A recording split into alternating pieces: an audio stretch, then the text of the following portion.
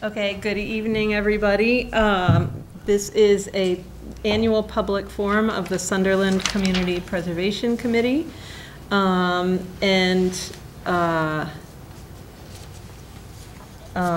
don't we start by introducing ourselves. So the members of the committee are sitting up here. Why don't we introduce ourselves? Great, I'm Peter Jessup.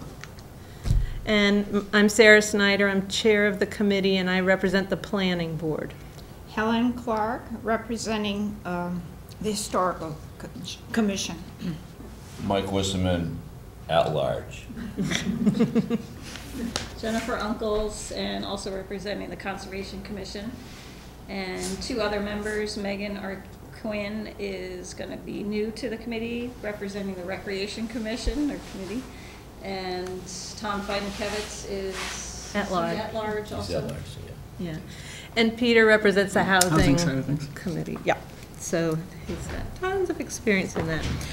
Okay, and you all, you want to introduce yourselves just for the? I'm Catherine Hand, I'm Director of Sunderland Public Library. Nancy Tick, I'm a Community Pathways Committee. Jeff Kravitz, Town Administrator. Welcome. Jim Ewan, Rec Coordinator. Great. Okay.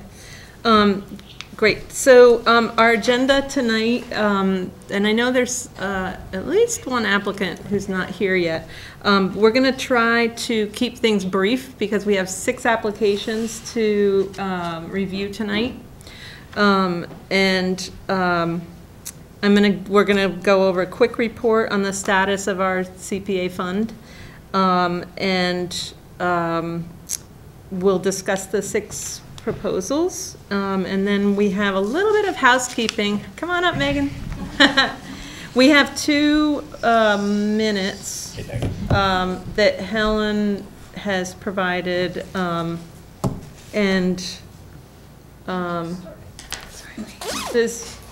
is there a motion to approve these minutes? Have we seen those? Would you like to see them? Oh, Do you want to? there's a couple more over Do you here. have a copy? Okay. This is the one we.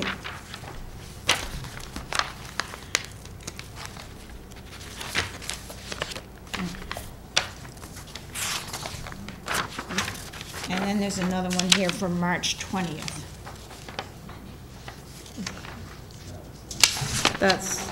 We're a little behind on our minutes. Okay. You want the March 20th? I can make a motion to approve the meetings of March 20th. Okay. Is there a second?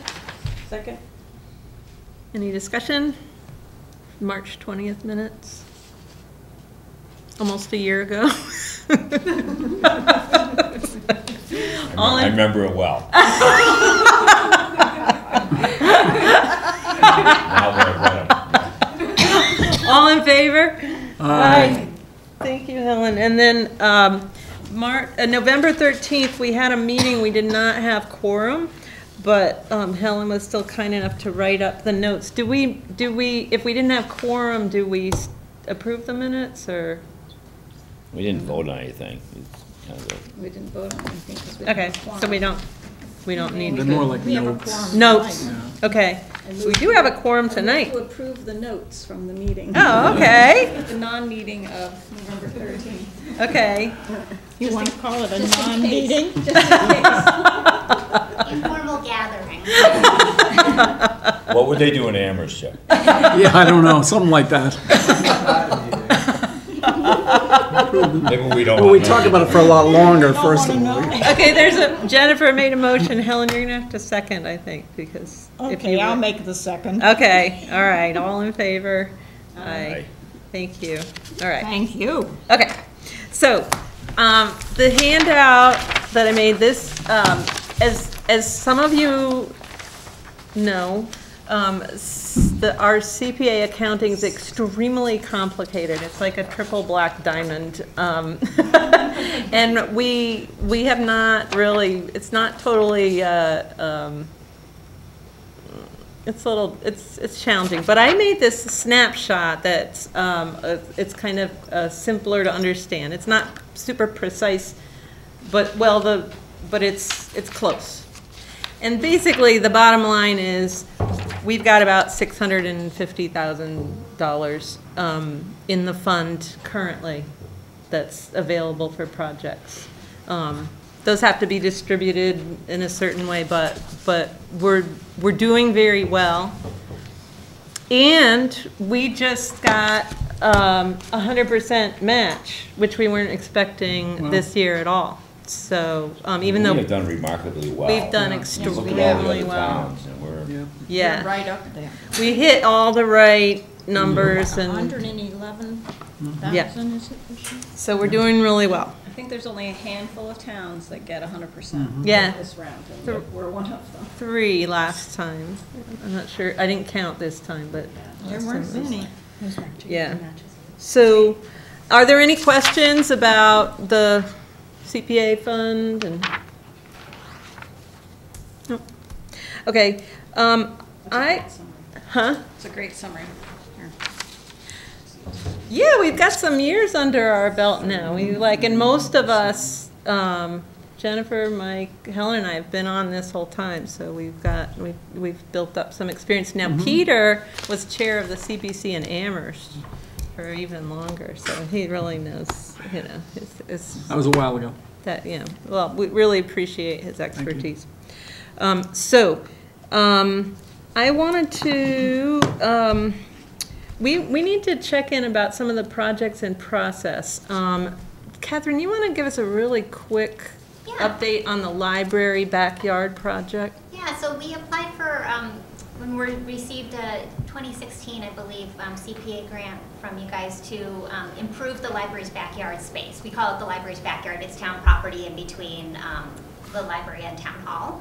That houses the beautiful American elm tree. And so our goal for the space was to make it more accessible and more better suited for a lot of the programs that we have outside and just general public use. So we pretty much immediately we installed electricity going outside. We installed extra lighting out there for some of our events that take place in the evening, which has been great. And the electricity allowed us to do outdoor movies, so the library contributed all the equipment and the licenses to do outdoor movies. So we've been doing those every summer since, which has been very fun. And a lot of the funds were also set aside to care for the American elm tree back there, to preserve it. So this past summer, we noticed that the elm tree wasn't looking so hot. It's okay, it's definitely fine, but I thought it was worth having Bartlett tree experts come take a look at it. And so they noticed that it was in desperate need of some pruning. The branches are exceptionally heavy and large, and it also had a crack down the middle of it that's probably been there for 10 years or so. We just never really noticed it. And the crack was weeping. And so just, letting water out of it, which is a sign that it's not super happy.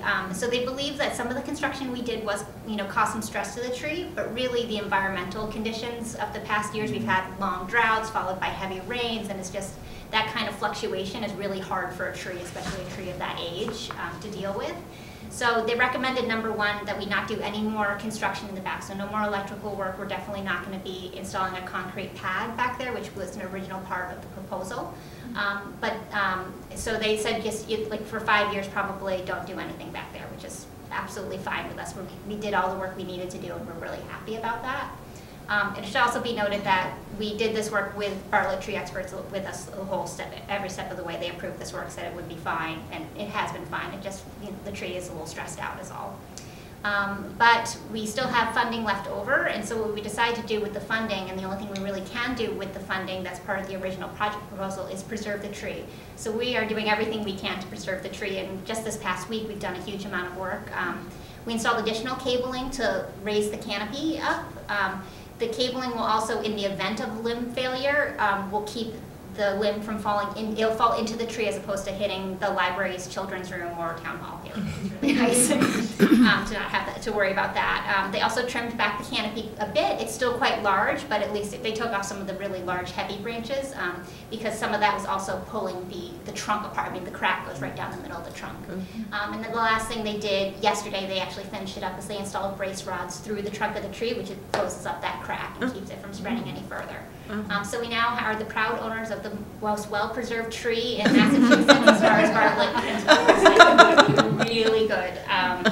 So I will be submitting an invoice for that very soon. I have that invoice, and then in the spring we're just going to do some fertilizations. We're going to retest it for Dutch elm disease, which is just a natural. We don't think it has that, but it's just something you do with American elm trees.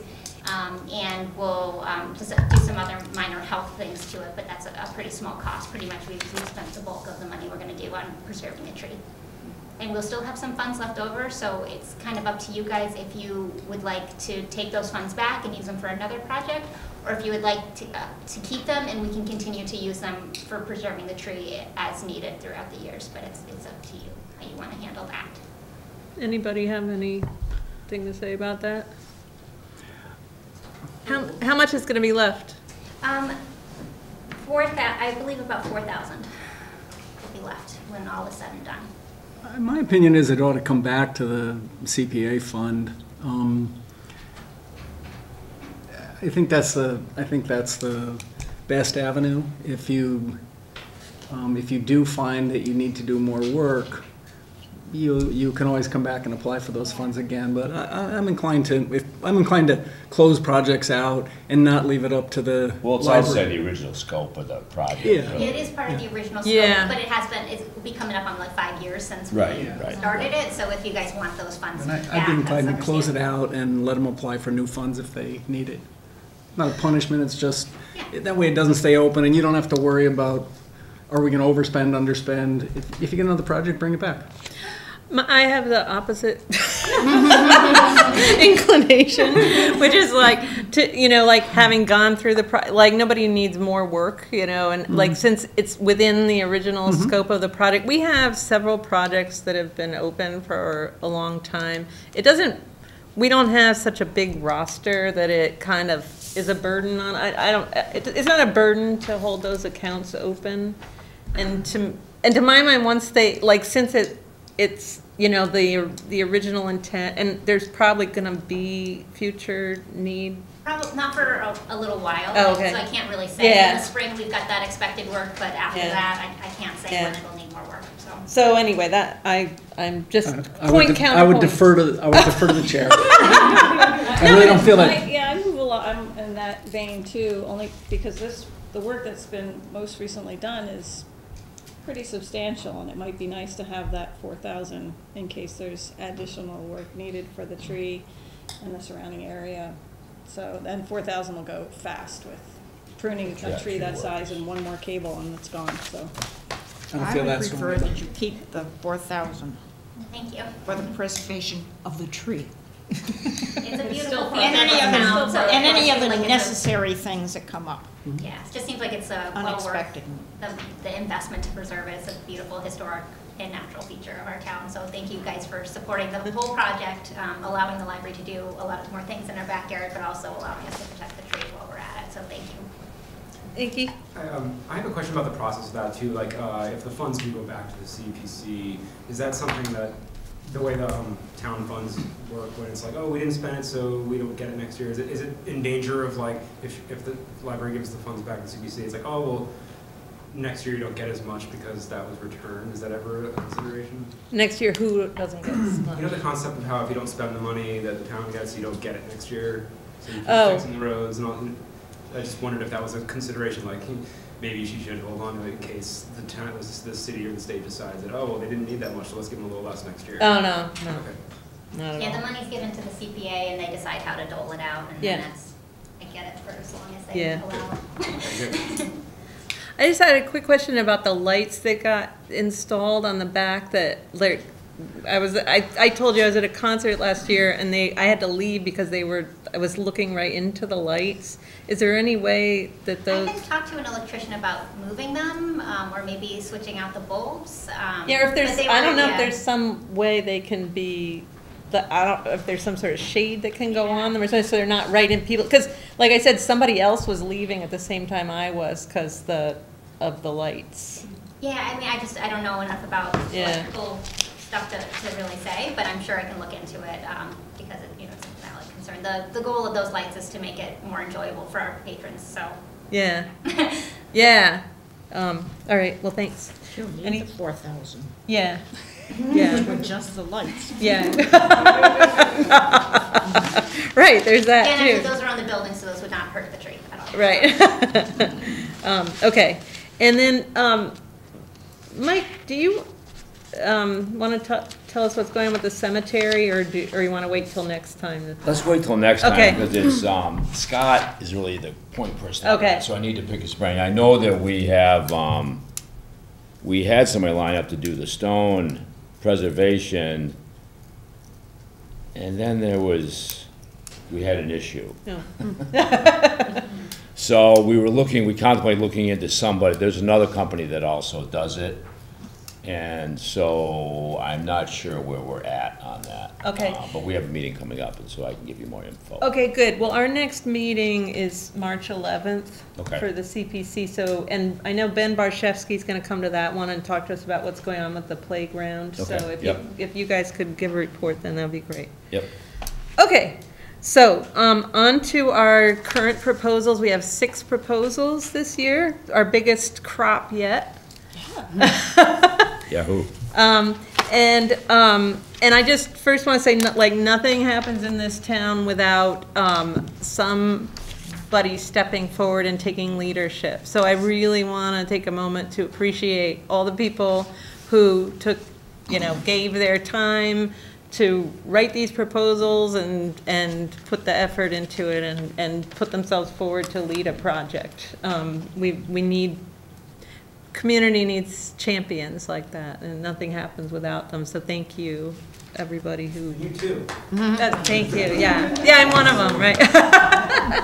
Thank you. So anyway, let me just talk about how we're going to review these proposals. So our job, the CPC's job, is to help the town make the best use of this awesome fund. And to make sure that the projects that are proposed, use our collective wisdom to help them be the most successful projects they can be, and also to make sure they're in compliance with the law. So that's what we're doing. But I see this as like a working session. We've built into our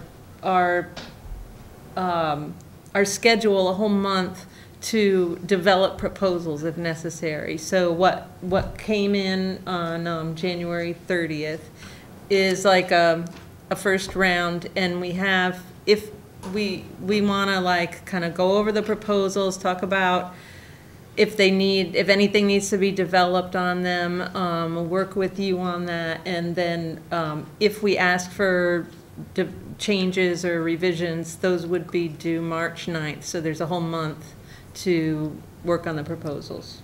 And there's no decisions that are going to be made tonight other than the ones we've already made. This is just like a, collaborative discussion. We'll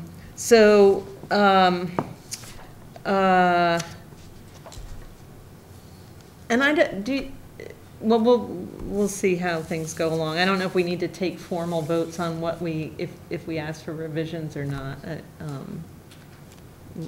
We'll figure that out. We'll cross that bridge when we get to it. Are there any questions so far? Okay, so the first proposal, Catherine actually was kind enough to actually print it out for us. She's up there if anyone would like. Does anybody not have one? There we go. Thank you. And there's some extras if anybody in the audience wants a hard copy.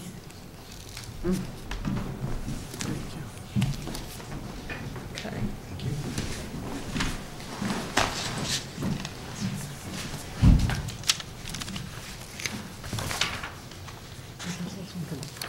So, how about, can you give us a sort of a brief introduction to the proposal, and then we can just start in on discussion and questions and stuff? Okay. So the library is partnering with the Sunderland Recreation Department to hopefully build a seating and storage facility. I know it doesn't sound like an exciting project, but it is very exciting for us. So this would be located in Riverside Park, near the baseball and soccer fields, where Jim Ewan's recreation storage shed already is. You may have noticed the shed has a bit of a lean to it, and it's very difficult for him to maneuver within, so replacing that is definitely a high priority for the recreation department and hopefully for the town. It's really essential for him in order to be able to offer all the wonderful programs he does for the youth and everyone here in Sunderland.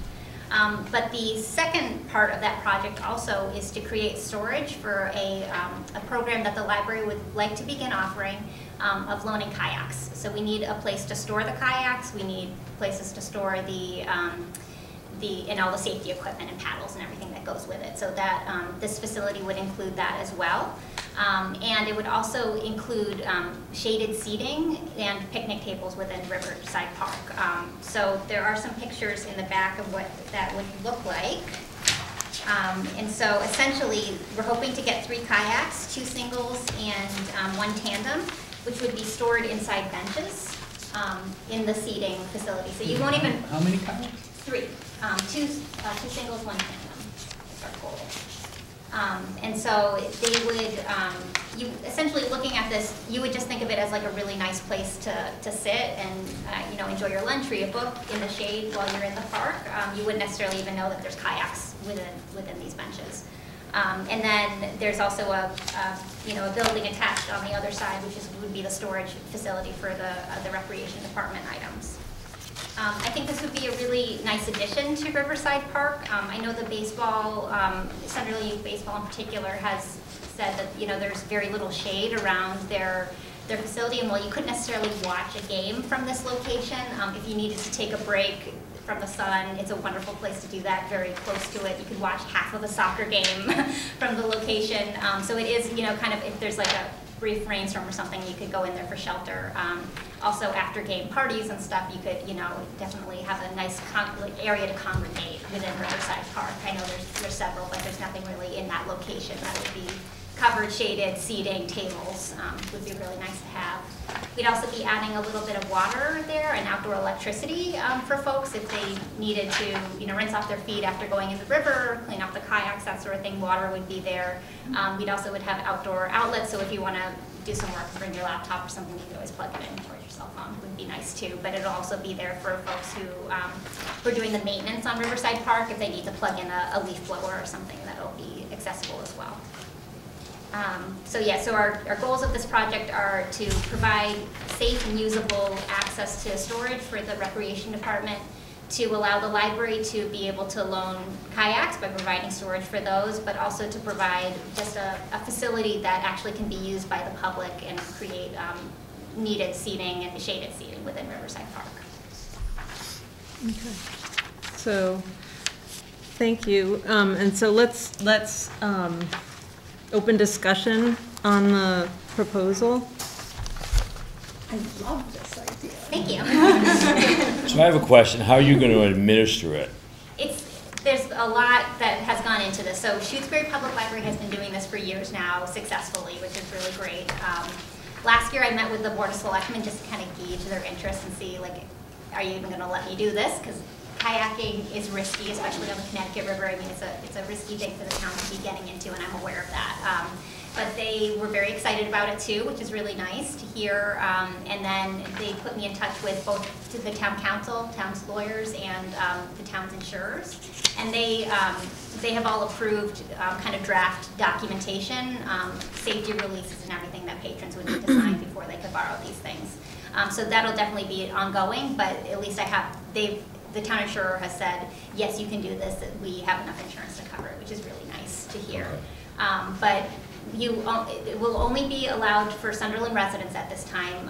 So if you live in another town, unfortunately, just only Sunderland residents can borrow the kayaks. That's part of the insurance. Hopefully we can expand that in the future, but for now it's just Sunderland. You would need to have a library card.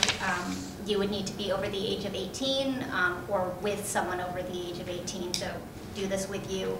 And you need to sign multiple releases saying that you will be safe, you will use the safety equipment, you know what you're doing, you're physically able to move a kayak, because there's no one out there to help you do that.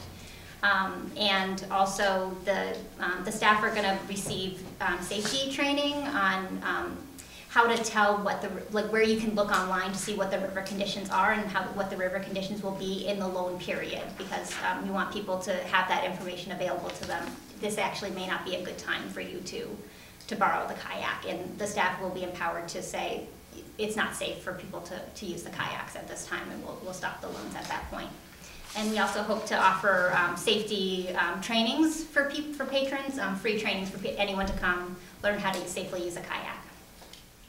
And are they gonna be locked up? Yes, so they will be locked up, and so what we will actually be loaning to people is a key. So each of those benches stores one kayak, and you will check out the key to that storage area, as well as a key to the shared life vest and paddle area. Just because of the sheer number of life vests and paddles, we need to have life vests of all sizes for people. Those need to go in a separate one. So there'll be one key that gives you access to the life vests and paddles, and then the kayaks themselves will be in the storage bench, so you'll get 2 keys. I have a couple of questions. Yes. From the looks of it, the proposal is basically for the hard construction costs, and Yes. it looks like you've gotten the architectural work and planning work donated Yes. in kind? Yes. And that all the supervision by your department would be in kind, Yes. essentially. So you're really looking for the hard construction costs? Yes. Okay, great. And then secondly, the rec shed that's shown on these plans is an existing building? So on the plans themselves, so this is going to be replacing that. So the rec shed will be demolished, that's currently there, will be demolished. Okay. This is going in the same location, it's just a slightly larger So because we're the adding cost of the new this. rec shed are included in the $73,000 as well? That's Okay. everything. So that's for the And- foundation for a new structure, all the construction. And just a comment, I would have expected this to accommodate 10 kayaks, not 3. Yeah. So I'm concerned that you're underestimating the potential demand, and I know you've spent a lot of time on these, but if each, I'm not sure I get it, from the looks of these, it looks like these sheds are big enough to store 2 or 3 kayaks on top of each other.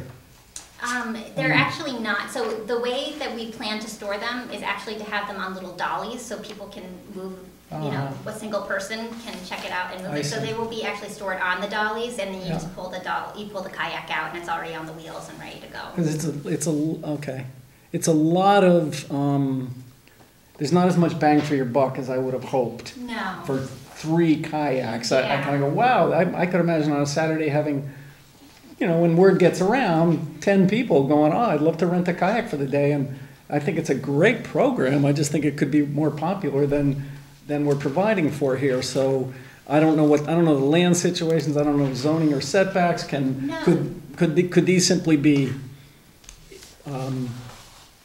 I'd encourage you to figure out a way to store more kayaks. If we were to store more, it would be a much larger footprint in the park, and I'm not sure if we want that kind of thing. And we also did consider other ways to store the kayaks, including vertical, and that really scares me. So that's the most, spatially, conservative way to store So them. essentially, you're making a small garage for each individual kayak. Yes, and that's also pretty much one way. It's like each kayak needs to be stored in an individually locking thing in order to keep track of who is borrowing what. So that's another consideration. We did have, so the UMass School of Architecture took on this project, and that's how we're getting the architectural designs for it. We had a class of 30 students each design their own potential shed for the kayaks, and this was an amalgamation with several designs, but this seemed to be the most feasible. Okay, The location, I think, might be within 200 feet of the riverfront, so there might be permitting with the Conservation Commission for that as well. So that might change the footprint with the concrete pad if wood chips is an option as the base for that. so it's less concrete, but I don't know where that would go. Wood chips would be fine for the kayak and seating area portion Yeah, of it, but for structure would the need actual shed needs to Some kind of have footing, concrete. yeah, then that's not gonna be a potential pervious area anyway, because it's a structure, but the shade area would allow Well, green in there did- with the wood chips, but. I just want to harp on my point one more time. Sure. So I would encourage you to be creative about the use of that space for future planning. If it could, just, that's all. I would encourage you to say, well, you know, if we get double the demand, and we could really use 6 kayaks, where are the kayaks coming from? We'll be fundraising to pay for those. The library will be paying for them, so that's part of the behind it as well. Yeah, I guess I would encourage you to plan for more demand. Sure. Okay, I have some stuff, I have some comments on this proposal. We spent a long time talking about it in the Community Pathways Committee, and I also spent a long time talking about it with Carlos Nieto, who's our landscape designer. And I'm, ever since Catherine first came to us with the idea of doing this, I'm very excited about it, and I'm really grateful to Catherine for, like, she's been really persistent about it, and I love the synergy between the library and the park. It's just great. And also we do need shaded seating in the park. We definitely need, like, the storage sheds to be upgraded. That all of those needs are really important. I see a lot of issues with this proposal, based on my 5 years or whatever working on this land. It's a very complicated property to work on. There's environmental regulations that Jennifer just mentioned that are, you know, it took us a long time. It was a big process to get the environmental approval for the last construction project. It's also a historic district, and we ran into issues last time with requirement to do an archaeological dig before we could proceed. And that's something that the town has to discuss. We had to, when we did the last construction project, we had to take out everything, we had a handicap accessible picnic table we had to take out of the plan because of the digging that would be required just for that. So this project with a 22 by 36 concrete slab, like, is a real, there's 2 points about the historical. One is the archaeological dig that Mass Historical wants us to do, and whether we need to do that before we go ahead with something like this. And the second is just because it's a historical district, the Historical Commission, Linda Lopak is not here, but I don't know if the Historical Commission has discussed it. Yeah, so that's, you know, something that needs to be considered. There's also a conservation restriction on this land. It's actually, it's not finalized yet, but in spirit, it's in because that's a requirement of the CPA funding and the park funding. So there's a conservation restriction that has to be worked with. And there's a lot of stakeholders in the park that need to be coordinated. We already are in discussion about the next steps. We've been in discussion about the next steps that need to happen in the park, including the soccer field being reseeded, a possible irrigation system, and also and the improvements to the baseball, and all of those things that, you know, need to be, like, timed and coordinated. The conservation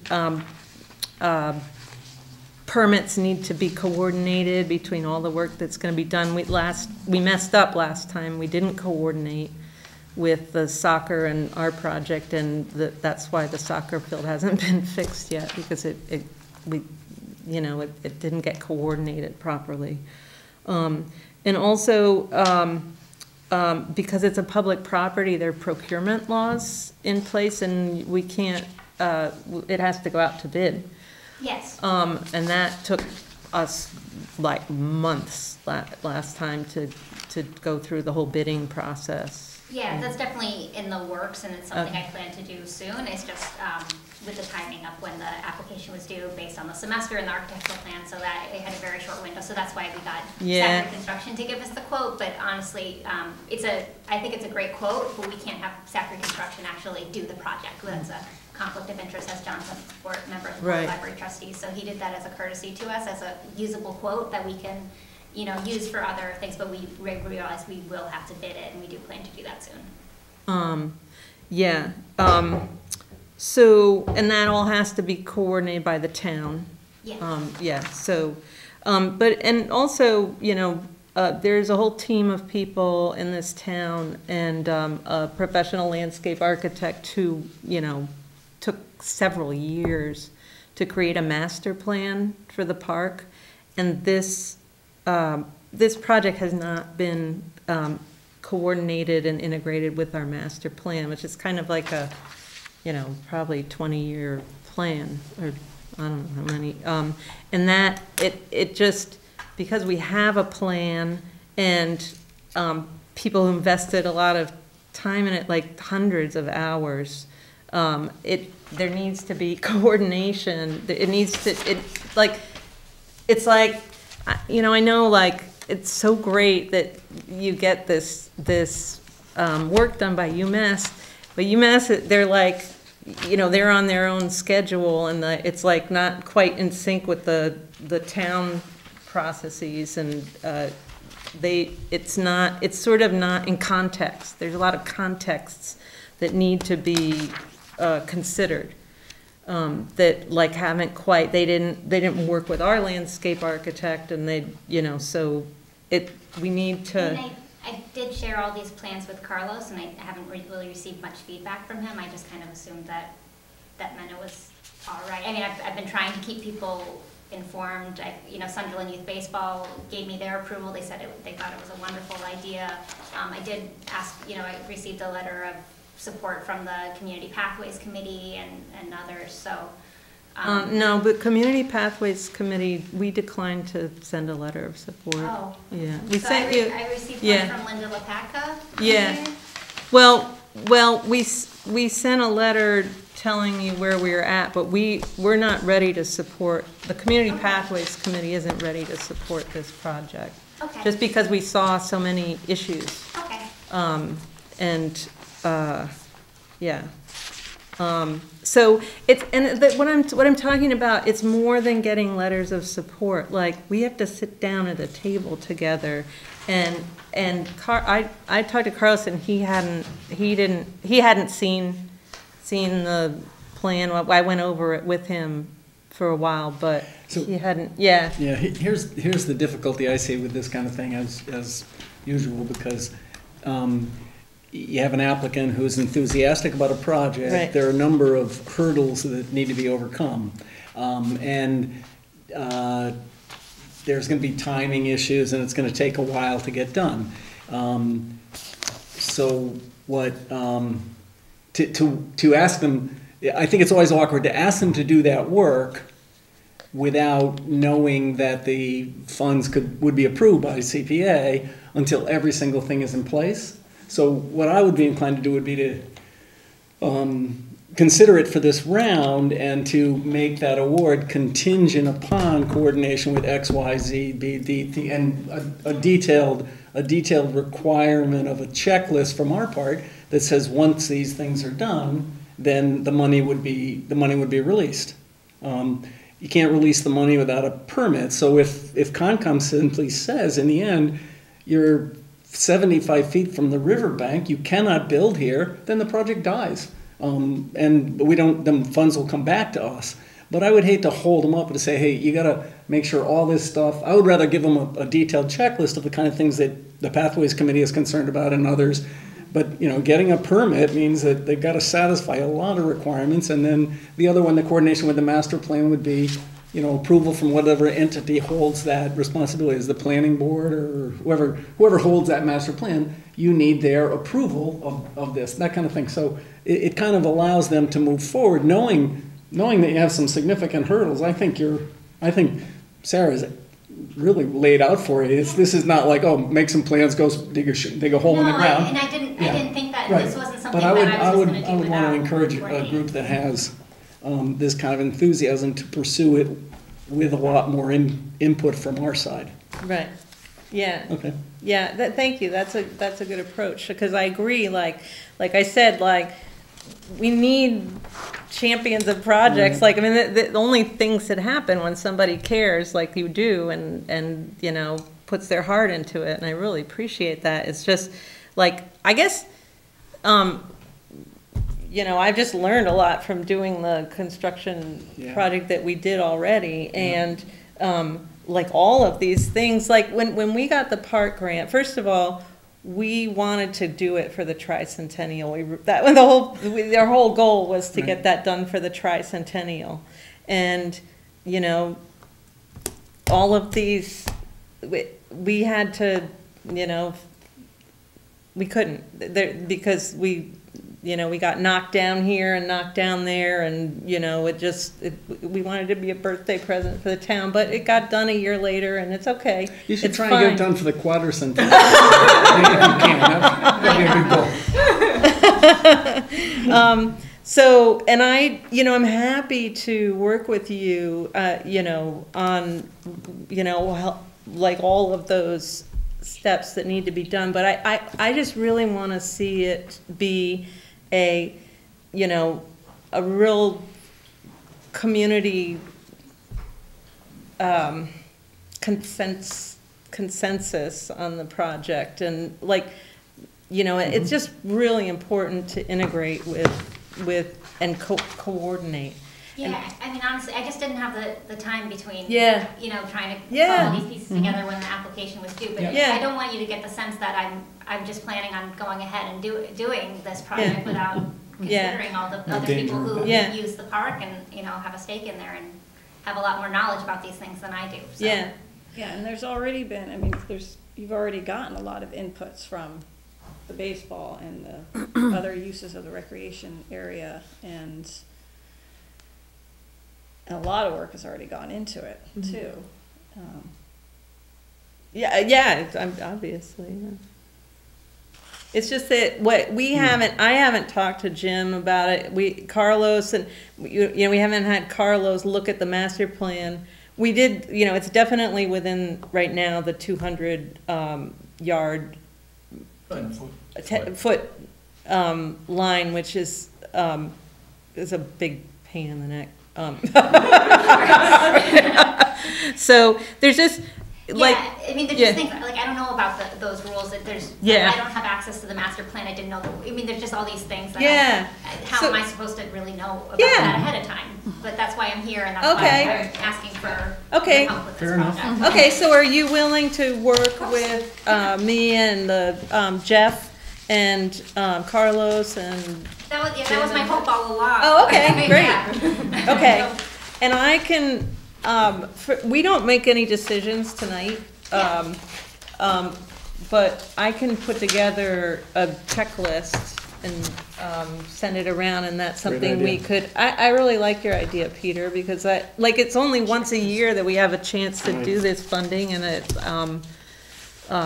so that's a really sensible way to go. And the funding's always contingent on getting all the final approvals, and if we give you this list, if we need, in the end, need to have these following organizations check off on your plans and approve them, then you can do it. And the big one is really gonna be getting a permit for it. That's, you need to know how that works. Well, it's nice to have reassurance that you're gonna get the money if you go. Well, I mean, that's the thing too, it's like I'm trying to make these plans, but I don't have the funds for, you know, so it's like, there's a lot of moving pieces in this whole project. So I really appreciate your patience and accepting my application as it is, but please know I'm more than willing to work with you to change it, to make sure it works for everyone who uses the park and work with people in town.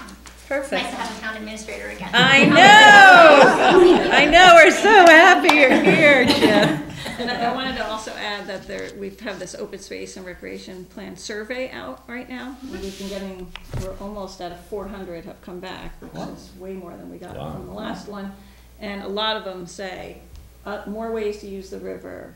You know, some even say, get some kayaks and canoes out there to borrow, and so there's a lot of support, and it's been a priority with the park and the open space and recreation plan to really use the river more, and this would be a way to, Great. you know, maybe not with 3, but I do also see that the library is not in the canoe and kayak business, so to make them be the primary source of canoes and kayaks, I think is not our goal maybe, but they could be the person that someone with a kayak can go to and borrow for their friend that wants to go with them, and then, so.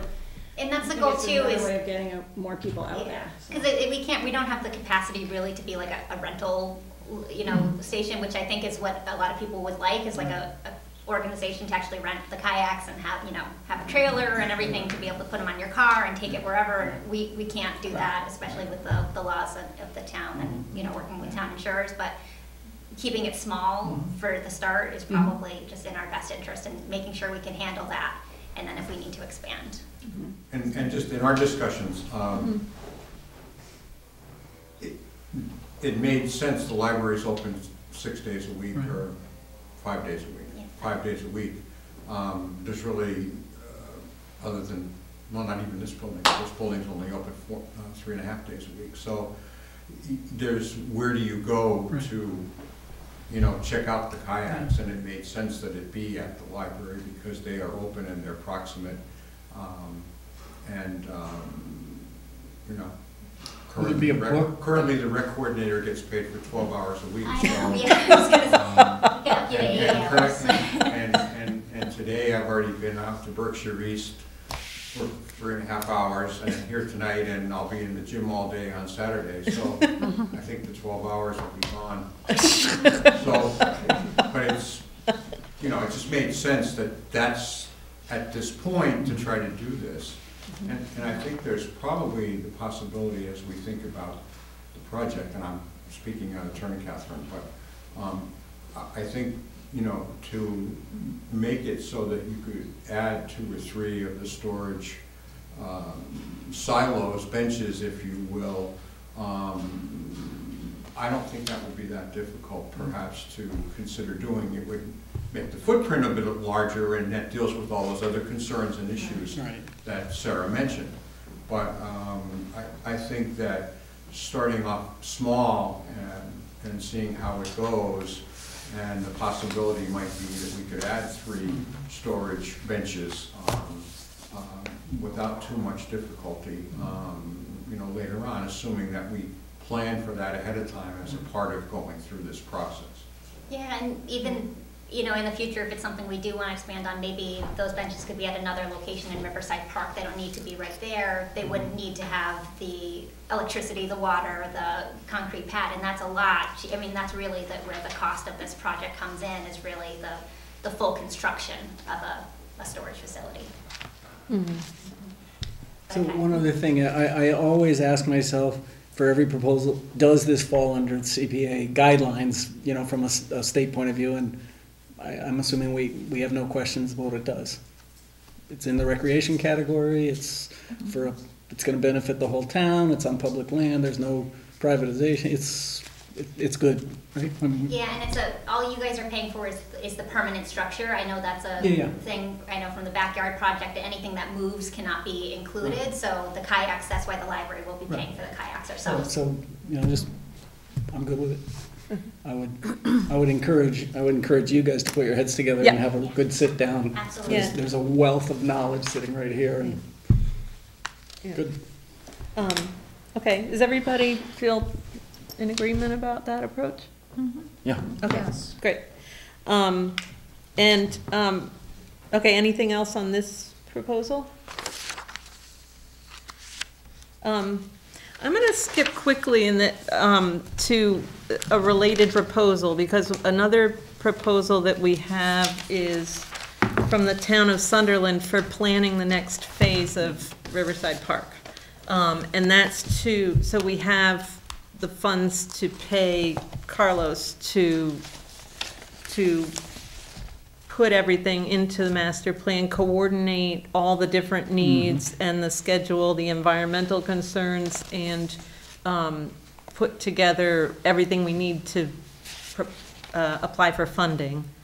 And that, sorry, I forget, that was, oh, and the other thing that's included in that is to design the bathroom building, because in our master plan, which I don't have up here, we had a bathroom building with covered seating and storage for the, you know, we already had that in the plan, so, but working on the building is gonna cost a little more. So that proposal is for, $22,000. 22 or so. 22,060.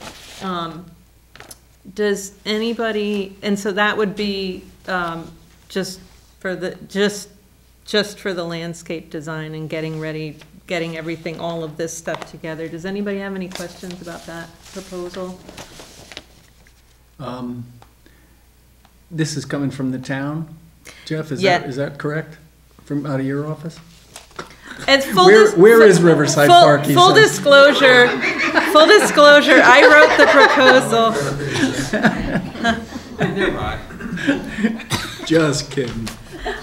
I wrote the proposal for the town, but the reason it's, the last project came from Community Pathways Committee, but I suggested that this should be from the town because we need like a neutral party to coordinate all of the different stakeholders. It's gotta involve the town, and our previous town administrator ended up having to be the one to administer the whole project. So that's why it's coming from the town. 22060. So what is additional design needs beyond the master plan?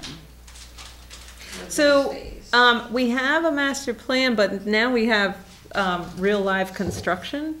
And so, and also, things have changed since we did the master plan. Now we have real life construction and more experience with the actual realities of things. And we have additional requests and needs, like that we're talking about needing irrigation for the soccer field. That wasn't in the master plan. We're talking about, it's like getting into all the nitty-gritty details about implementing irrigation. Then the baseball, Sunderland Youth Baseball wants to make upgrades to their facilities. That's not in our master plan, those kinds of details. And the kayak storage, you know, we didn't know there was gonna be a kayak lending program when we started the master plan. So all of those, there's all of this new information, and I mean, definitely we've got to start, but it's got to be edited, you know, and the budget has to be edited, and the plans have to be edited. Yeah. So was this proposed amount from Carlos's office, from Yeah. Berkshire Design Group? They gave you a proposal, $22,060. Yep. And okay. And does this need? And he always works more than what he gets paid for. Does this need to be put out to bid if it's more than? No, 10,000? under It's 30. Under 30. Yeah, doesn't have to go out. Do we run the same issue with the bathroom as we're running into with the potentially Absolutely. with the proximity to the river and all? Well, where it's on the master plan is beyond the 200-foot line, but Is there one out, there's a bathroom out there already? yeah. But Just where, is it where we talked about originally? I mean, there's really no room for it there anymore. So with all of that, that's what I mean. See, it's new, things have changed. And the water I was talking about, we were hoping to connect into the bathroom where it is, so that will, whether or not we have water at the, will depend Right. on where the bathroom is located. Yeah, that's why all of this has to, This needs to occur before this occurs, right? right, This exactly. one, this is easy for me to approve. I mean, this is a great idea, and it makes perfect sense, and it's kind of a precursor to It's a letting precursor to that. get those guys Yeah, going. absolutely, yep. Anybody? Okay. Designing for a bathroom in a different place, or would it be I haven't- maybe combining these together? Yeah, maybe they'll end up being, I don't know.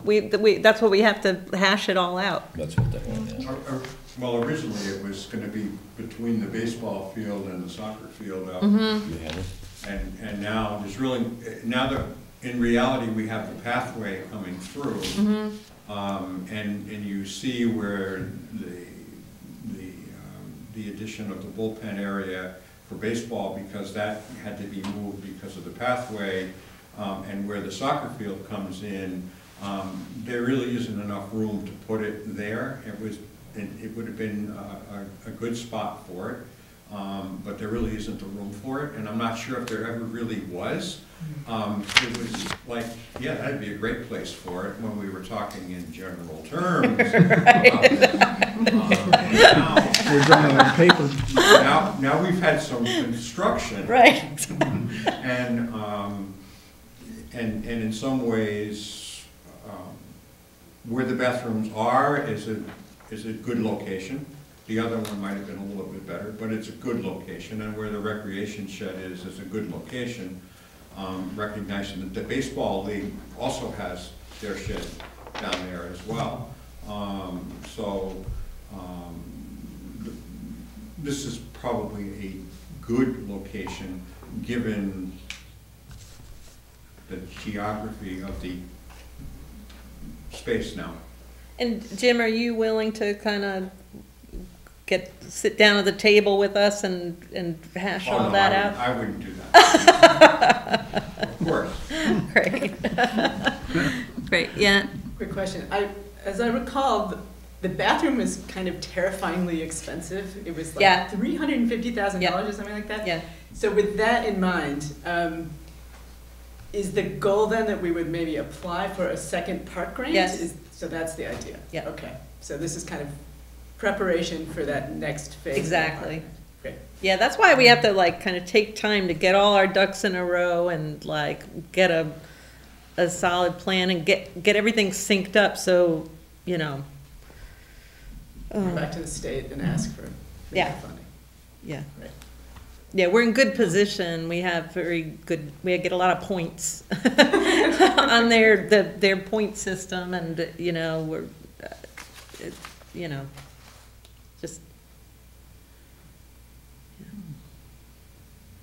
While we're on that, I know it's not the actual project yet, but did Sherry get the soccer fields on the capital plan to have that? There's money. There was 12,000 that $12,000 already got appropriated. set aside, and we couldn't We need do more. anything. We couldn't do anything with it until after this project was finished. Right.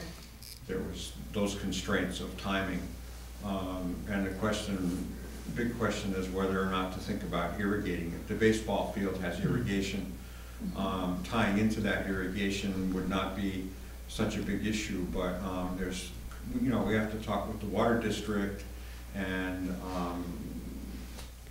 you know, there's again that process of having to talk to a variety of different people to reseed the soccer field would not be such a big deal, and 12,000 wouldn't pay for the irrigation. That wasn't part of the original. It might pay for part of it, but it would not pay for all of it if we wanted to go that route. But in order to really have a decent field, it probably is what we need to do, given that the quality of soil and everything that's there, and what we would need to do.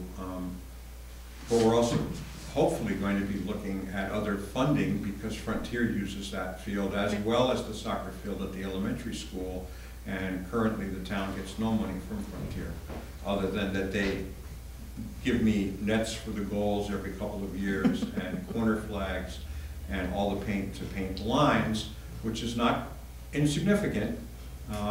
Good soccer nets go for $500 or $600, and they give us probably, let's see, they give us about $350 worth of paint every year for the lines and, you know, the corner flags. So it's not that we don't get anything, but Whately, as an example, gets thousands of dollars. Yeah. Yeah, so that's been a long-standing thorn in our side that hopefully we can address this time around. Any other questions about the Riverside Park design proposal? Any requests or? revisions on that.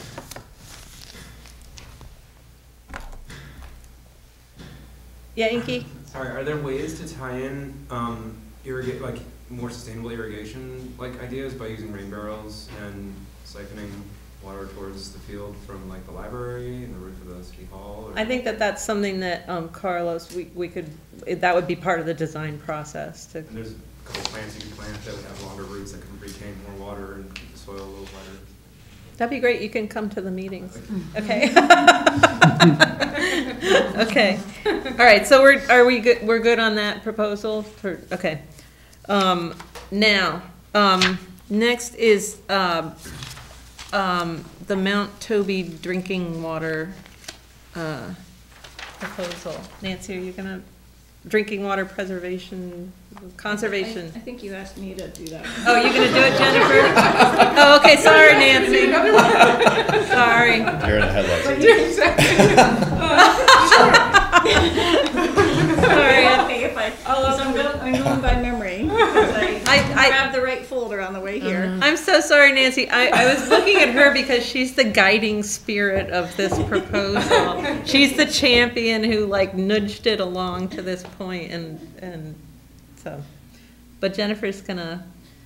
Yeah, so it's the drinking water, Mount Toby Drinking Water Protection Plan, or grant, is to combine with the Drinking Water Protection Grant with the State Department of Environmental Protection has a grant project or process, and it's a 50% match with the town. So if they do approve it, it's 40 acres on Cross Mountain Road, on each side of Cross Mountain Road, within the zone 2 and 3 of the wellhead, for one of the main sources of the drinking water for people in town who are on the town drinking water. And the 64,500, I think, is what the CPA part would be. 64,000 you asked for. 64,500. No, 64,000 even. 64,000 even. Is the 500 for you? Memory, because there's like, Okay. all right, someone else is giving, the water district is probably gonna do 61,500. Okay. And the grand total is 311,900. So if the DEP grant covers half of it, then the Conservation Trust is prepared to do 20,000. The water district, and then the CPA request is another part, and then Kestrel Land Trust has a lot of legal fees and their time and all the parts that they're gonna, some is in kind, and then 20,000, you have it in front of you? 20,500. 20,500 is Kestrel Trust actual piece that they're contributing. So I did put the timeline in the challenge of the challenge of this project is like all these pieces have to come together or it doesn't happen. So the grant has to come through, CPA has to kick in, the water district votes after town meeting when they actually approve that amount. So all these pieces. So is this another contingent approval by our? Yeah. Well, we don't have to do a contingency because I think it's not. Yeah, till they get to closing. So, I mean, you have a willing seller. I didn't read all the details. So the way the grant process works is that this land would then be owned by the water district. Who owns it currently? Private landowner. Right, and you have an agreement with the private landowner. Yeah, and You have a Kestrel willing Land It's one private landowner. One private landowner. Willing for the seller. full- Yeah. There- And They have a they're purchase and sale agreement. purchase and sale agreement with Kestrel Land Trust. They would Okay, be the great. Yeah, yeah. intermediate And for it. The water district would get it with the grant money and all the other sources. and there's been an appraisal, Yes. and And that's the 311,900. it's within the appraised amount, no more than that. Okay, great. Well, the 311 is the 311. project cost. The appraisal was 290. 290. Yeah, 290. But the actual purchase cost of the land probably can't exceed the appraisal, right? Right. Typically. So Right. the rest is soft costs and legal fees and Yeah. stuff, so. Right. How big a parcel is it? 40 acres. 40. So this is, for those of you who haven't seen the maps, it's right at the, it's right at the base of Mount Toby, like where where Mount Toby meets the village of Sunderland. Yep. And the town sewer and water goes right up to that line, and they had this property on the market as developable, like to put a subdivision there. In the Concom's proposal lays out all of the reasons why this land is so critical to our drinking water supply and to wildlife and to but by conserving the land that's at the base there, it's really critical, because then it gives us a big leg up in conserving everything above it, because the more you get the bottom, the harder it is for anybody to develop higher up. Yeah, kind of a partial roadblock. Yeah. And Jennifer, the other funds are essentially all approved by the other agencies? Conservation Commission voted for the Conservation Trust piece. Kestrel Trust is on, they're fully in. So this would be the last piece? But the Water District doesn't officially vote till after Right. our But, town meeting. but CPA money would be the last piece going in that would be needed? Yeah, well, the grant is, we don't know the grant yet either. We're having a site visit with the DEP people next week.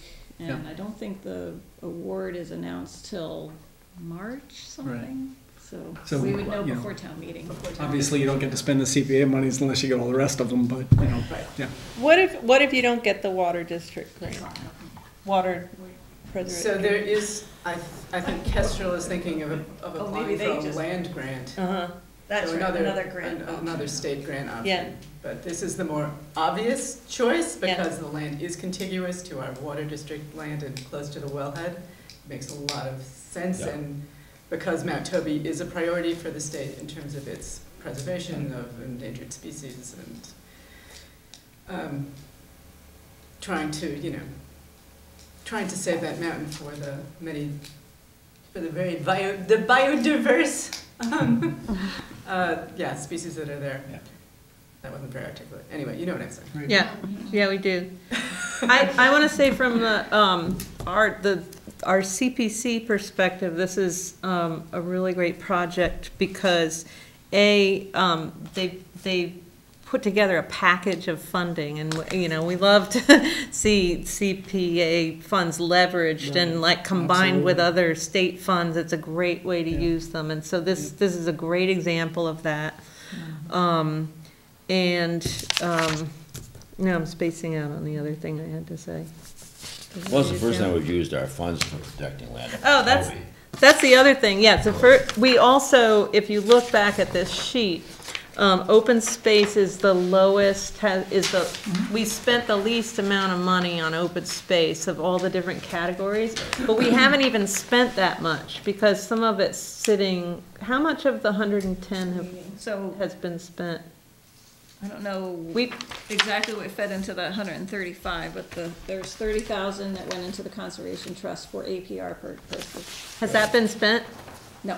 Right, And so then there's. the 80,000 went in, and that is only 31,500 is gonna come out of that for the gun APR. Yeah, so almost 80,000 of that 135 hasn't been spent even. It's just sitting and waiting for a project. So we haven't even met our 10, we haven't even spent 10% and we're required to. So we need open But space. 10% is, you have to, the 10% requirement Yeah. is to budget. Right, Not spend. We don't Right. have, open space is gonna be one of those things where you build up. Oh, So okay.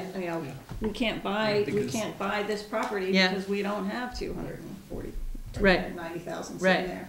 And there Yeah. might be a property that comes up where we want to Okay. just buy it outright, yeah. and we don't have that amount yet, so. But I'm These just, are, this funding is restricted for APR anyway, so these are good. But effectively, Jennifer, you could take this $64,000 out of your currently allocated funds. No, because these for are APR. restricted for APR only. APR. This is an What's already been allocated was for APR purchases only? It Yep. didn't go into a general fund for open space? No, it went to the Conservation Trust with the APR. Oh, okay, it didn't just go into a pot for open space? right, No. Okay. no. So you can't use that? So I'm just gonna say, just to, and I hear you, it needs to build up. And we've been at this since 2012, and nothing's come up until there was the gun property, just only 2 properties have come up that we've had No, we were able to use state money or federal money for the matches instead of the town money, so. Yeah, so I'm just saying, we wanna, we're looking for open space projects. I mean, it's good to, This one will be easy, yeah. I think. Yeah, to me, it's a no-brainer. Me too. Anybody And I else? don't have many brains, so.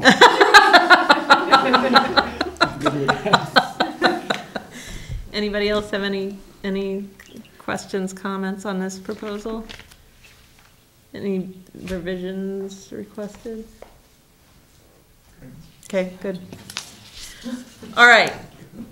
Next, Inky. And you weren't here when we did our introduction, so do you want to introduce yourself? My name's Ian Lippincott. I go by Inky. My family and I recently moved here in July, so I'm relatively new. I joined the Pathways Committee and kind of got my feet wet a little bit with some of the processes here. And I used to be on the Concom in Medford, outside of Boston, where we moved from. So I'm like really interested in conservation, and I've been doing environmental advocacy in many different forms. I come from a design and signage and artist kind of background, so over the years, I've been doing different mediums, but in the last few years of advocacy and partnering with schools out in Somerville and the Boston area, and now out here in Holyoke, I found that my calling seems to be like signage and PSA is about like what's going on right now, and usually for the more colorful, illustrated style, like grabbing people's attention, and it tends to be more children oriented, so like start there, and it's better to get them when they're young too, and kind of open their eyes and show them like how they can participate and become part of this solution-oriented process of fighting climate change. I guess so. I'm applying for. I jumped in at the last minute here too. I understand my grant has got holes in it. I don't even have a location guaranteed or picked out. I've got a couple ideas, and one of them was the elementary school, and I barked up their tree and talked to Principal Varshevsky, and he informed me that they actually have a pollinator. They have a butterfly garden, and they already have that nice vegetable garden there. So he was excited to hear my ideas and wants to talk about me doing signage there for some other stuff, but was like, we don't need this right now, so try elsewhere. And just so a couple of people up here might not have read your proposal, so just Sure. Okay. So it's a simple. It's an 8x4 raised bed. Pollinator garden is just for me, it's an organic garden bed with native species of perennial flowers, herbs, plants, vegetables that grow in this region naturally that can replenish the food chain for the pollinators, the birds, the bats, the bees, and all the bugs and living creatures in between. But I didn't stop there because yes, gardens are great, do all that stuff, lovely, but people drive by it, walk by it, whatever. What's that? I don't know. So I want to focus on making small handmade signage that kind of explains the different processes in the garden. And I learned this from several years ago doing a guided tour with the schools, the elementary and grammar schools in Somerville, where I partnered with Groundwork Somerville and the Green City Growers, where they were like, we have all these engaged students, but they don't know like what to do with these. You don't know why it's important to let plants die where they are, and why there's a pile of dead stuff, and what compost is, and what is irrigation, what is our water table, and where does it all come from. So a lot of big scientific topics that kind of have to be boiled down to like simple 1 or 2 bullet points. And I took a lot of that energy and I've kept it, and I want to keep delivering that and making fun guided tour kind of signage stuff that's kind of like, oh, this plant does this. It's also friends with this plant. These 2 plants together create a space for these bugs to be here, which increases the chance that you'll see this one bird. And also explain compost and explain simple drip irrigation and little rain catching barrels and stuff that I have been doing on my own. And so I'm just asking for like the lowest possible grant that's here to do this simple thing that I'm hoping to package as an idea that can be done again and again and again, that anyone can do, and just kind of go out there and show people how easy it is to do this on the cheap. And so Yeah, so again, it's a raised bed, a little bit of landscaping fabric underneath of it, some galvanized half-inch grating below that to keep boring animals from going under the bed. Then probably the bulk of the expenses in the soil, or maybe I haven't found enough local potential for getting like soil donated or whatever, but I found that soil just never goes far enough, and so that's where a lot of the money would go to. I've broken it all down in my budget, but it's a lot of on the soil and in the amendments that I've learned to make super soil with, where I create a living soil so that it can sustain for years and years without like having to be fed and fertilized every year. And I would set this up in a way where the information is there visually for people to look at, and numbers and facts and stuff are there. And I would maybe even leave a bucket with scoops and be like, you know, and a sign-up sheet, be like, this is so-and-so did it this week. And hopefully it's in an area that I'll be biking by anyway, and I can maintain it and manage it. But I would love to be able to pass the torch to everyone and just have these things pop up everywhere. So I think I've explained it. Yeah, that's good. Why don't we just open discussion and we can just, And I need a location. That's where I'm at. Yeah, so That was my first question. Yeah, so the select board, we're gonna walk with you. Thank you. Yes, I did run this by the select board, and they were excited and said that they would go walk with me. Originally thinking it was going to be at Sadowski Park, or that place that's near you. Yeah, and then there's another piece of town land on North Silver and Park Road corner. North Silver and Park Road. yeah. I was trying to look for. Yeah, I forgot the second cross street. Yeah, it's like a sliver. I'm fine with that. I mean, like literally 8x4. It can be almost on the side of the road. 8 feet by 4 feet. Yes. Yeah. Big piece.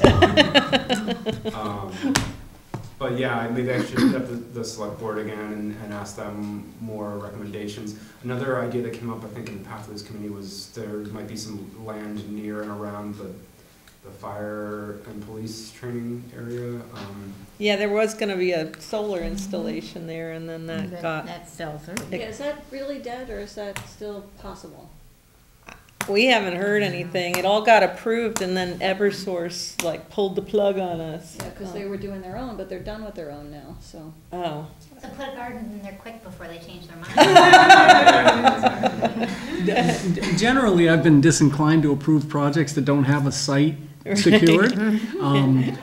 However, in this case, and I would encourage you to keep at that.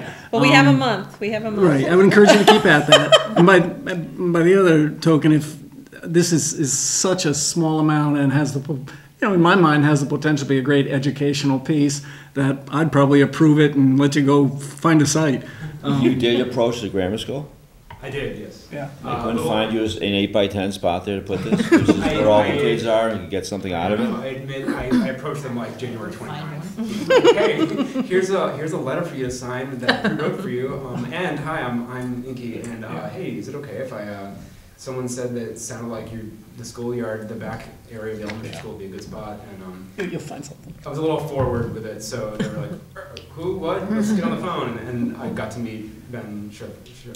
Well, it seems like if you want to be an educational tool, it seems like being near a school might be a useful place to be. Perfect. Instead of a random location Yeah, I don't up want it to on be like- North Silver Lane, or, people are gonna say, what the hell is this? So, if you want to be educational, I would be willing to go over and talk to Ben myself too, and they ought to be able to find you an 8x10 piece. Maybe we can get a slight reduction in the lawn. 4 by 8. 8 by 4 4. Or 4, whatever it is. Yeah, and Oh, 4 by. I'm sure this Anyway. is something that we'd love to have near the library too. If Yeah. for some reason the school doesn't work, I mean, we've Yeah. got a lot of shade back there, so it may not be ideal. Maybe it should but- become part of the master plan.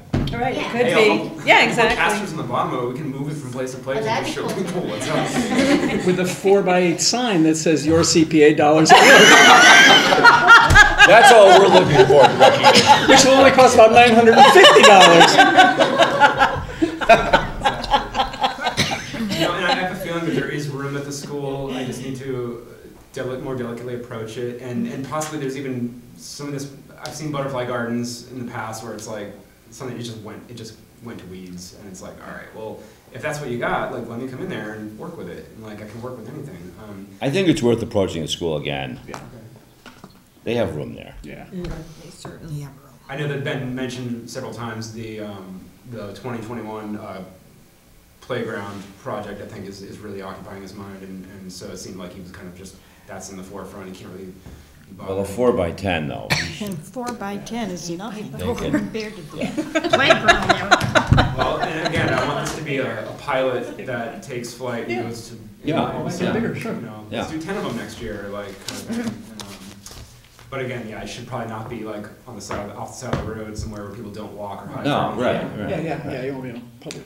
Yeah. So work on your approach, and, you know. Okay.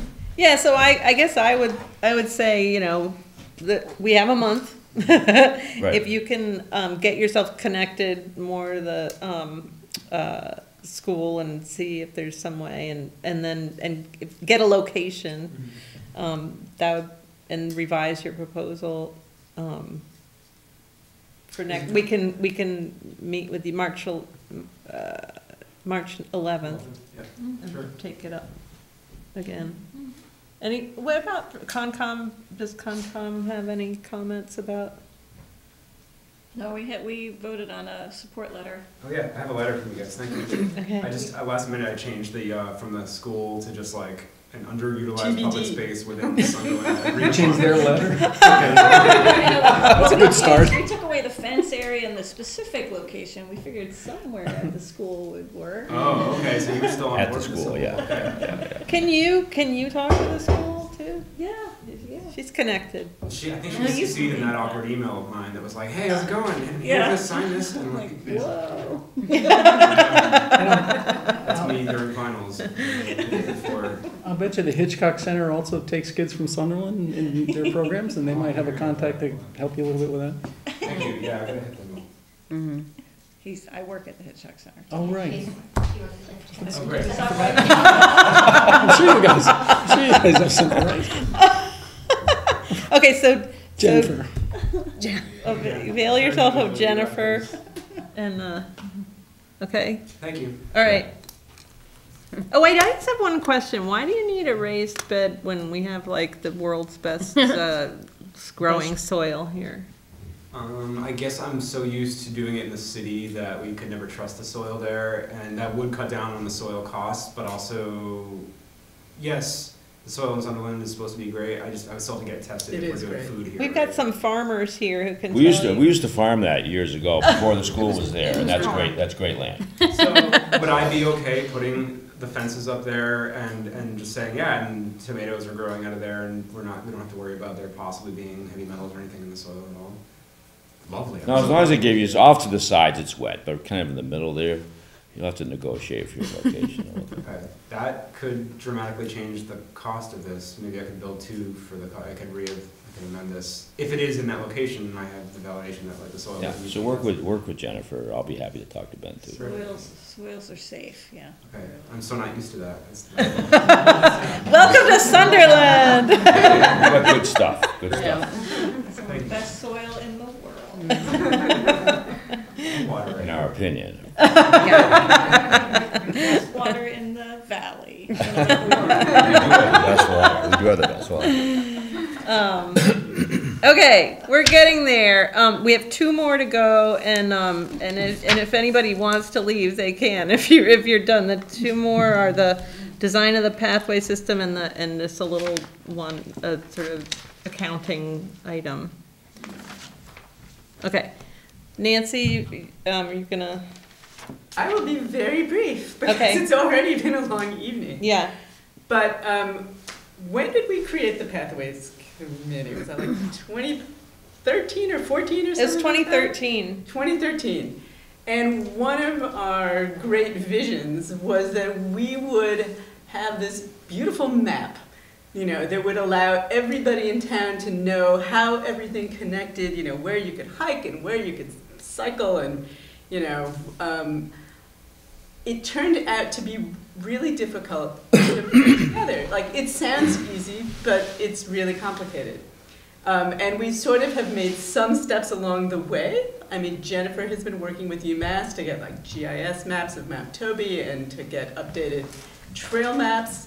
And you know, we have more pathways than we've ever had in town. And more sidewalks, and you know, the whole system is starting to be developed. but we haven't really been able, because we haven't had a professional come in to put together the map that we really need. So this proposal is to hire Carlos, who is a serious mountain biker and who knows a lot of those trails, to help us sort of, coordinate all the information that's out there. So, we need those GIS maps, and we need to find out, what students have been putting together at UMass, and, we need to know exactly where the trails on Mount Toby go through private land and where they're public. All of that stuff takes like real time and effort to figure out. And I think if we were to have that map in hand, then again, it's sort of, like having that master plan updated. It's like, okay, now we know what we have. Now we can go out and we can hire graphic designers to make maps, or maybe people are just on their phones, and so it's, an app. It's the Sunderland Trail Map app. So it's exciting to think about the future, but we've never really been able to get there without this intermediate step, right? Yeah, and I'm just going to add a couple other things. This design process would include a whole concept for what our town trail system is, including especially how we connect with Mount Toby. Because right now there's so many people in town who've never been on Mount Toby, and the gateways that the one up on the north end at Reservation Road is maintained by UMass, and that's all. But the gateways down here, you just have to kind of be in the know to know where to go. And so we're going to be looking at the entrances, the gateways to Mount Toby, working with the water district on the one at the reservoir, and coming up with a plan for, like, does anything need to happen with parking? Does anything need to happen with, do we want kiosks? Do we want to have signage from town that guide people to Mount Toby? How do we want to, like, really connect sort of in the geographic consciousness of the town, like kind of integrate Mount Toby? Because sort of right now it's like two separate places, and so it's about kind of conceptually connecting the town. We got connected to the river now, and now it's like to do the same thing in terms of connecting to the mountain and getting us all plugged in. And one last thing I want to add is that the Volunteer Firemen's Association, I went and met with them about this, and they're very eager to have a system, a numbering system up on the mountain for their rescue efforts. Because right now when somebody gets lost up there or hurt up there and they call in and they say, "Where are you?" It's very hard for people to say where they are, and they go riding around on their, I don't know how they're like searching all over the mountain for someone. And what they would like to have is an intersection numbering system where the numbers get on the map, and then the signs get put up at the intersections on the mountain. So then somebody is lost, all they have to do is get to an intersection, and they can say, "I'm at 31," and they can just be there like that. So that would be part of this process as well, the whole public safety element. And this is in the open space Recreation. Recreation.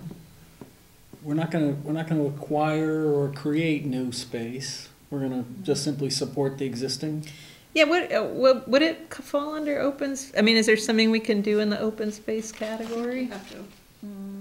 You have to acquire. But even okay, I think even in the recreation category, we're not going to acquire land. No, it or would be properties. rehabilitating or support or rehabilitating or Preserve and support. yeah.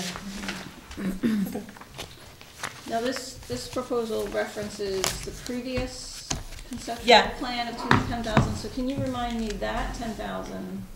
Yeah. And how this is different than that? So if you look at your your history of CPA in 2014, the Community Pathways Committee got $10,000 for concept and design studies. 5,000 of that was used for the master plan of Riverside Park. 5,000 remains. So what we're asking for, we want to use that for this, and we need an additional 6,000 something. That was the more this was meant to be more general, whenever we need conceptual planning. I'm such a concrete person, so I always have questions about design and spending money on planning and design. So that was more general, when we need it, here it is. And now this one's more specific with a. Are you wondering why it's more? It's No, not different. No, it's how it's different. It's the same thing, but then with more detail, a lot more detail. From an accounting point of view, just so we're clear. Yeah. We ought to return $5,000 to the CPA fund. Oh. And approve a new $11,600. Oh, really? Appropriation. That way, you have authorization to spend that money. Oh, rather okay. than then it's clear to the town that in fact we reduced that, and then now we're at the numbers come out the same, but then when it gets approved by the town, it's clearer. Cleaner. Oh, okay. Clarify. Okay, good idea. See what I said in that? Yeah. It's just sort of an accounting thing, because the real request is for $11,000. Right. Because there's 5,000 unspent, another 6,000 that we're spending now. So. And the 5,000 really was tied to the Right. park, not to. Right, but this is essentially new proposal. so We'll just have to things. tell people at town meeting though, Yeah. that we're returning Right, 5,000, exactly. because Yeah, they're not it think that doesn't we're affect the coming. bottom line. Okay, all right, that's a good idea. Cool. Does everybody want us to do that? Make the proposal for 11? Return 5,000. And return the That makes sense. 20, okay. Anything else on that proposal? No, my only thought is I'm kind of floating in my mind here is that the challenge with Toby is that there's an awful lot of privately held land Right. up there. Exactly. And private landowners don't get as excited about having everybody accessible to Toby. Right, Because they go up and trash their property, which if you go up there already, yeah, happens all the time. And so there's a downside to this. Right. And, there's obviously state land as you get over towards the other side, over near Reservation Road. But this side, including the parcel that we talked about earlier, is all privately held. right. And, Well, it's not all, it's like a patchwork. it's a patchwork. Yeah. It is a patchwork for sure, but there's a fair amount, some of those roads are Right. predominantly privately held. And so there is kind of the other side of this. Yeah, we're aware of that. Yeah. So, everything's a risk. Yeah, and even the Conservation Commission had years ago kiosks at different places, and they've been trashed and turned into firewood and Right. spray painted, so we gave up on them. The only one that's still there is the one at Reservation Road, even the one at the top of the mountain, not looking so good. I mean, those roads are still public roads. And Yeah. so, Right. Yeah. So we start with what is public and accessible to everyone. And And also. there are towns, like Ashfield, that have been super active in terms of their trailblazing and have gotten, they've gotten easements from a lot of people. They have Right. an incredible system now. right. And I would say that yes, there are things that get trashed, but sometimes when you organize better, you also get a Well, that's- cadre of people who take Right. care of things. Right, I mean, for right. example, even on our Riverside pathway, I've seen somebody with like a little lawnmower cart, like going around picking up whatever Yep, trash was yep. there from, so people care, and, when you make it Yeah, no, I think that it may lead to a greater good by having more people accessible and getting some of the other activities that occur up there maybe under control, so. Well, part of this grant includes 2 public forums, and Carlos is really good at that. He's really good at receiving public input, and we've been at this long enough to know that we need to kind of have conversations with Right, all the right. stakeholders, including the private landowner, and gather all the needs. I know the water district has feelings also about what they want to Right, happen right, at the gateway. So we would be like, gathering as much of all those different needs as possible and incorporating them into. Yeah. Any other?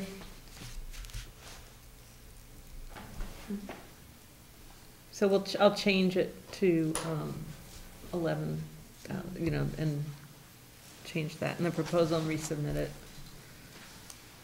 Okay, One more. The really short one. This is, yeah, it's really short. Again, full disclosure, I wrote this one on behalf of the town of Sunderland because Jeff wasn't here yet. And we're so happy Jeff is here now. I'm hoping it gets rescinded. What? The interest, right? Oh. To pay for the interest, that one? Rescinded. Okay, wait a minute, let me back up. Jennifer and I were approached by the town accountant saying, you have to pay, whatever this. I wasn't on the committee then. I'm not forking it over. You are. Well, that when the Riverside Right. Park project was done with a state grant, called the park grant, Right. that's given on a reimbursement basis. Right. So the town has to pay for the construction and then we get reimbursed 68%. So the town borrowed money to So pay the for it. town borrowed money. Nobody asked us. 600,000 plus sitting in the CPA Right. fund, we had to borrow money. I don't understand that. Right, we don't understand it, and like I No. said, the accounting process is like the triple black diamond of all of this. It's very difficult. I said, oh, let's pay it out of our administrative account, because we have 6,000 in our administrative account that we never spend, and he said, oh, no, you can't do that.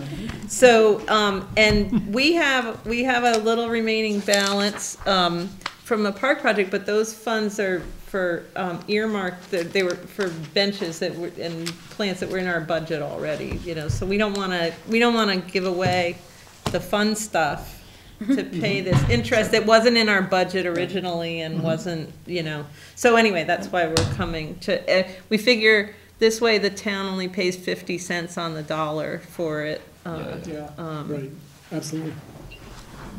So, any questions on that one? That sounds pretty straightforward. And we'll be giving back all those administrative funds.